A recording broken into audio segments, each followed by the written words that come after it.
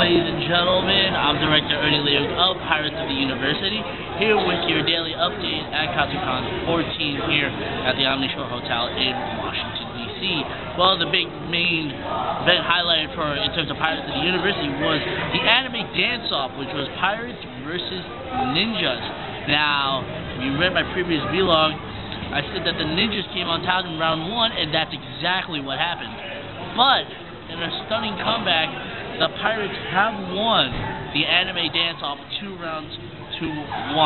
Good job there with the Pirates. Also, other highlights that happened were the Girl Who Left Through Time was shown here at Katsucon when it was first premiered at the New York Anime Festival as it's coming to America. Fans got a little preview of it here at Katsucon, and also the live-action Death Note, which me personally I would like to see, but I know my adversary John hasn't.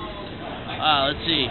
We also had the Echo Stream concert. Echo Stream is sort of a J-rock band, which mixes electronic drums, piano, keyboard, whatever instrument known to mankind, they put it into that band.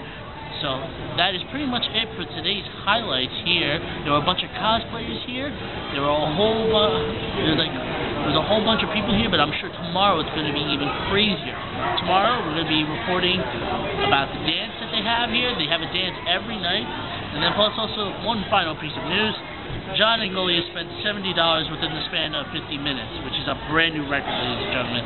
So, this is Director Ernie Leu signing out. Make sure you check in this time tomorrow for another vlog here at Katsucon 14.